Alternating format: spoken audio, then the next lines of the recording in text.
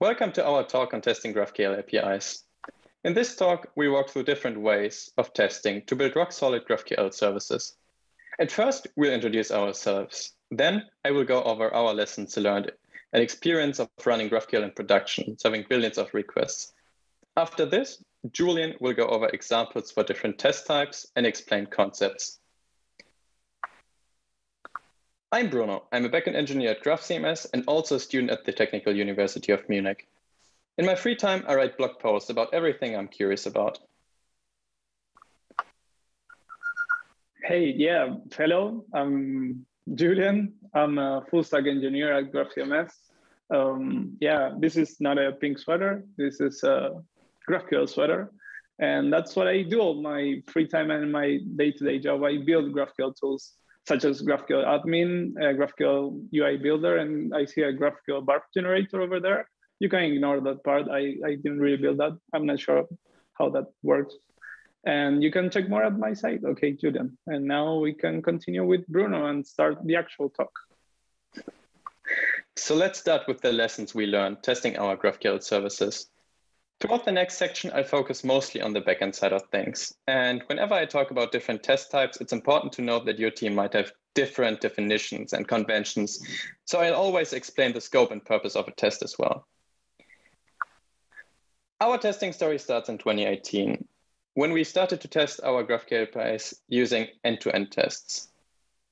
Back then, we needed to add tests to prevent regressions in the API layer. And for this, we configured our tests in a big JSON file and deployed the service to run periodically, ensuring endpoints would work as expected by sending real GraphQL requests against the production infrastructure.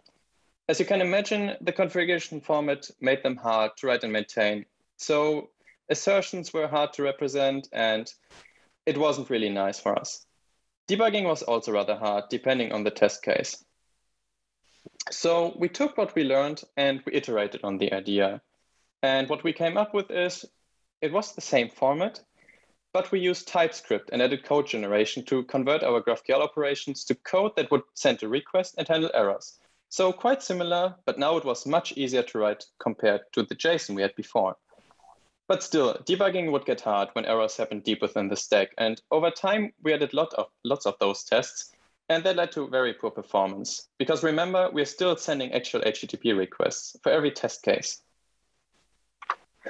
At the same time, we also wanted to test more parts of the code base and set up integration tests for our backend. We wanted to use the same APIs our customers work with for testing. So similar to our second iteration of end-to-end tests, our backend integration tests use code generation to send real HTTP requests against the local backend setup. Tests were relatively easy to write, but again, the more we added, the more they slowed us down.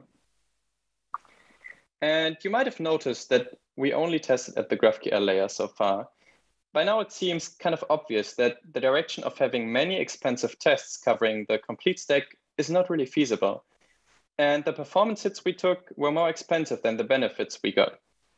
So we made a lot of adjustments, tried around, and reset our assumptions about how we want to test. Let's get started about testing today at GraphCMS. As you might think, the solution to most issues was quite intuitive when you've worked with testing services.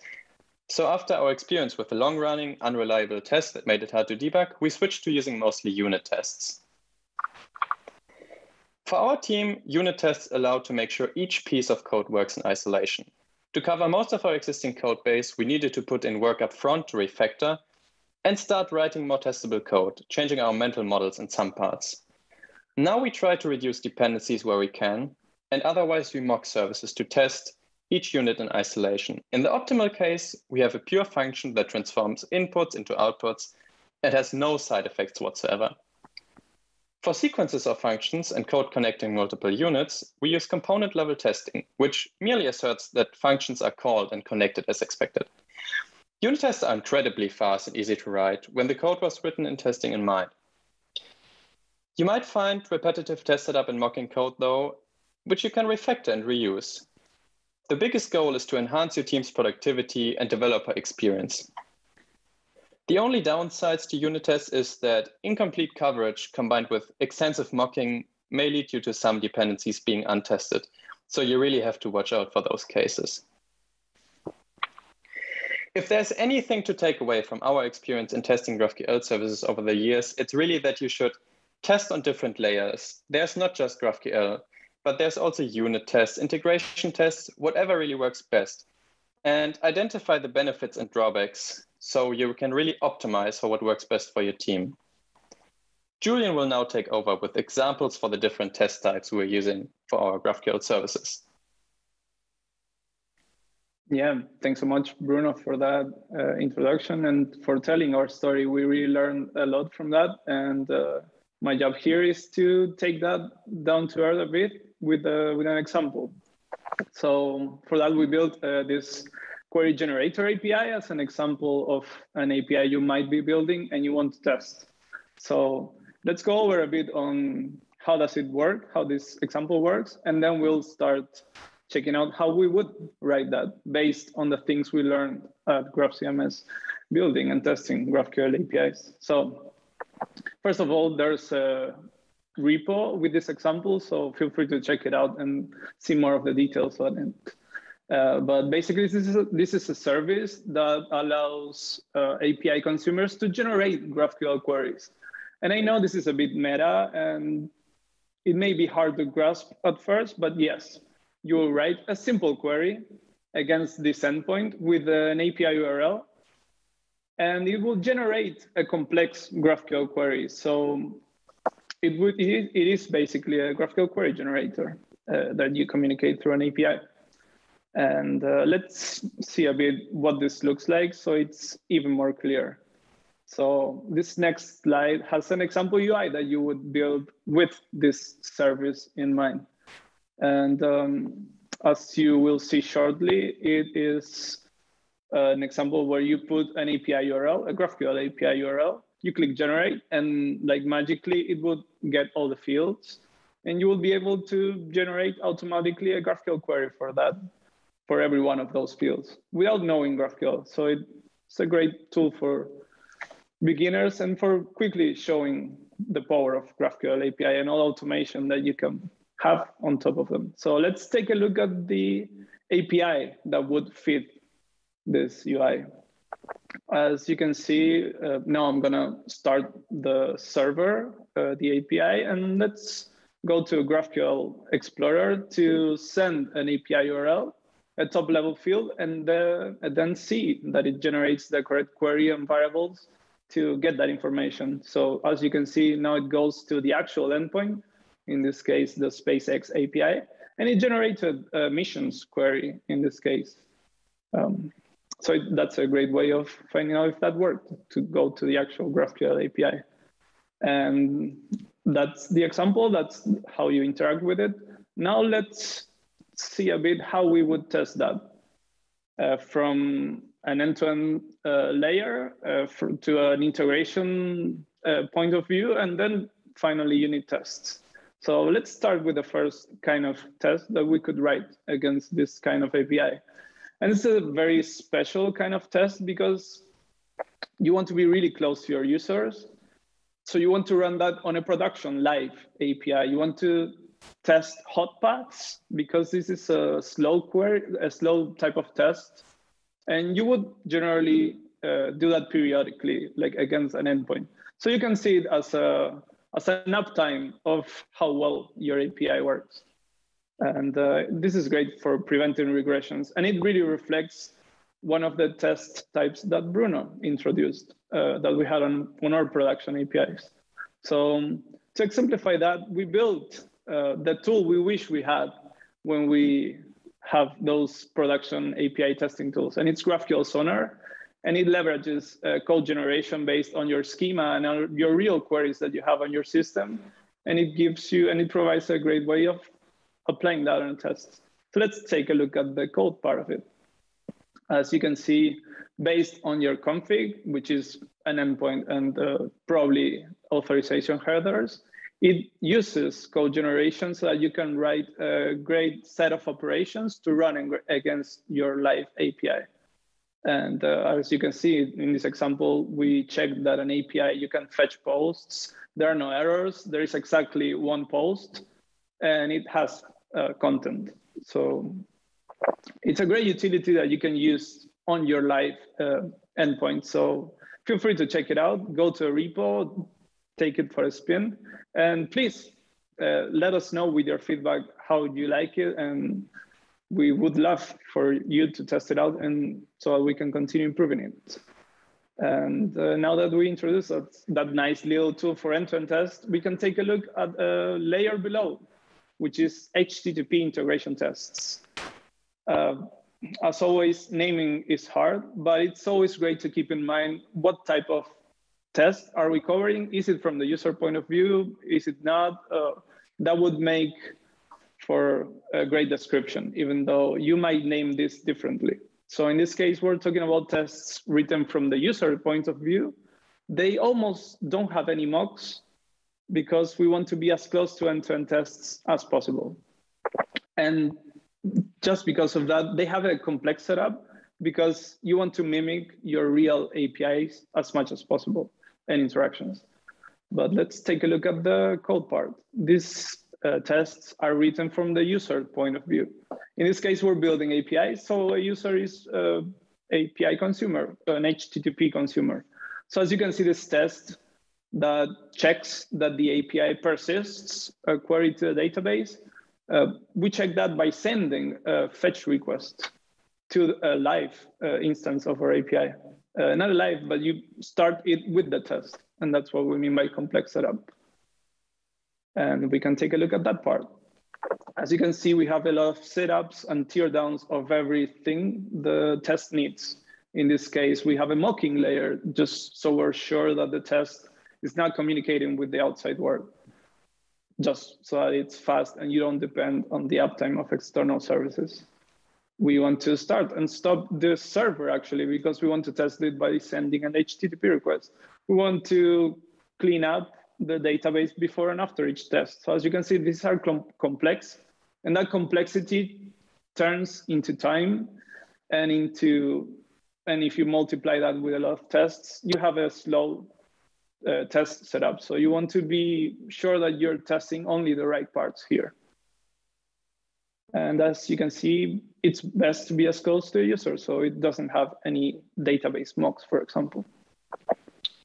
If you want to not depend on the database, you would need to go one level deeper on integration tests. And in this case, we have more technical integration tests, like not from the user point of view. You want some mocks here because you want these tests to be fast, but you also want to test many components. So this makes for a simpler setup than the previous kinds of tests we showed. Let's take a look at the code part of that. As you can see, these are technical, and by that I mean you will be calling functions, internal functions on your API that the users will have no idea that exist. In this case, we have a function that's a resolver. As you can see on the code there, there's a field query. This is the resolver that generates the queries that you asked the API for. And we have a test that checks that that resolver successfully sends a request for a schema to an external service. So as you can see, we're calling functions here. So this is more technical than something that tests from the user point of view. And we do a mocks here. We want to mock out everything that we're not testing for. And as you can see in this case, we're using Jest to create some mocks for some implementation of a function. And that's great for, in this case, testing and being sure that external services are not getting called. And we built another small, little, but very useful tool for handling interactions with external GraphQL APIs. We called it Query Hub. It's live on GitHub. Feel free to download it, take it for a spin, as well as you did with Sonar. And what it does is you define APIs to mock, and it records interactions with those GraphQL services, so that you don't need to handle all the mocking manually, like checking what the API responds, storing that in JSON, and then updating that as time goes. Query Hub handles all of that for you. As you can see that in this example, we're using the MSW library and Query Hub to record interactions with an external service and saving that in an introspection.json query. So we're really excited about this tool and take it for a spin, give it some test runs and give us your feedback because it's really valuable for us. And lastly, we want to go to the last level deeper in unit tests. So from the story that Bruno told, we find that unit tests are great for testing really technical parts of your stack. You have probably some functions that have a lot of edge cases and that you want to run really fast and don't depend on anything external. So having a bunch of unit tests to make sure that your functions work correctly or your classes is great. And that's a solution we ended up at GraphCMS after some iteration, because even though they're harder to write than end-to-end tests, they're really fast. And you do want that on your test setup because you want to improve how you evolve tests and you want to run a lot of them. So yeah, unit tests are great. And in this case, in our example, we have a lot of tests that verify that the different complexities of generating GraphQL queries are taken care of. So they are a great tool and you should definitely use them. We use them a lot. And they generally have no mocks, as you might imagine, because you want to test little units. If you do need to mock stuff out, then of course that's great to do, but it's also a good point for you to figure out if maybe this is more of an integration test, or maybe you need to refactor your unit so that it's more testable without mocks. So that's something to always keep in mind. And now Bruno will handle the summary. You're welcome. We covered a lot today, and we had to cut even more. Testing is really a giant topic, and it's incredibly individual to each team out there. I think the most important takeaways of this talk are that you really should identify the test types that provide the most value for you and your team, and you should optimize for them. And this also implies that you're not restricted to testing at the GraphQL layer just because it's a GraphQL service. You should know that there are different layers you can test on, and you should use the right test types and tools for every layer. While we're talking about tools already, you can mock external requests using Query Hub, and you can use your existing queries to cover hot paths in production services with GraphQL Sonar. We've enclosed some additional resources, such as the links to the tools we introduced today, as well as our slides and the repository containing all examples. Thank you for joining today. Thanks so much. I'm glad you're listening.